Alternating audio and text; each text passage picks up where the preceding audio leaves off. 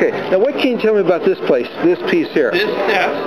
This set here. Behind everything was designed in 1939 in Chicago. Purchased by the family that I got it from in 1941. And what family did you get it from? I got it from a family in Pennsylvania. Would you know the names of this? I know the names. But won't tell me. Okay. They're not a famous not yet. family. You haven't seen the next issue Collector. Everything you see is original. Painting, the chrome, notice the hairpin legs.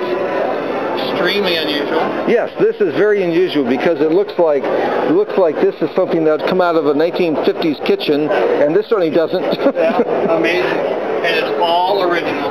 And this has never been reupholstered. It's the original vinyl, still on the seats. This was actually a dining room set. So you say it's unusual. I say just out and out weird. I've never seen anything Never seen another one like that. It's like later they did the painted. Well, the chrome leg. So how much would you charge for this? $2,700. Now, what do you get for $2,700? You get the china cabinet, you get the buffet, you get the table, you get the 4 chairs. It will not be broken up. I had promised the family it will stay together as one set. Okay. That was the only way that they would. And you refuse to tell the world who that family was. Is that right? I refuse. Okay.